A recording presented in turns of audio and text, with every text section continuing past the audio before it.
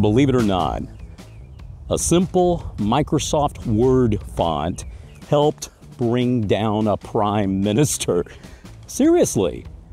Back in 2017, Pakistan's Prime Minister Nawaz Sharif found himself in hot water over leaked documents from the infamous Panama Papers.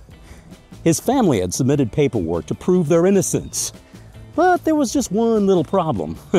These documents were supposedly from 2006, and yet they were typed in Calibri, a font that was not publicly available until 2007.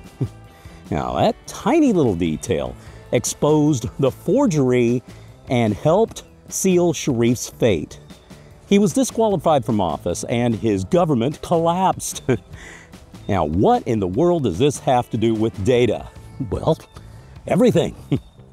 For you see, bad data, whether it's a wrong timestamp, missing metadata, or manipulated reports, can unravel everything.